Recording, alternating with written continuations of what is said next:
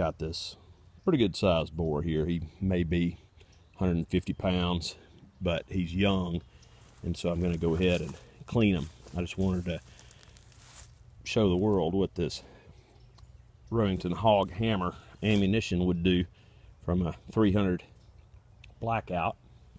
We've got an entry right here. He was facing me, quartered a little bit to the left, and from about 50 yards elevated in a stand. Tiny little entry hole.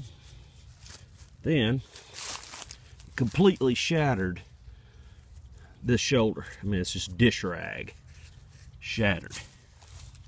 And it exited the far side after going through ribs, heart, exited, leaving a massive cavity.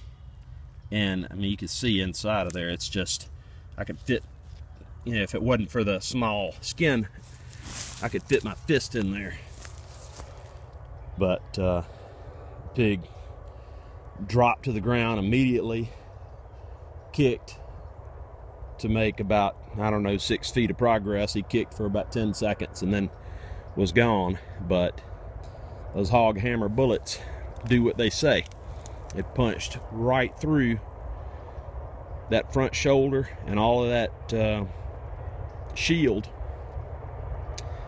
and passed through all the ribs, shattered shoulder, and caused a very ethical, very clean kill on a questionable shot. I mean, it's, you shoot a pig right there when he's quartered to you, you know, you're going to shoot through his vitals if the bullet performs, and this bullet did perform.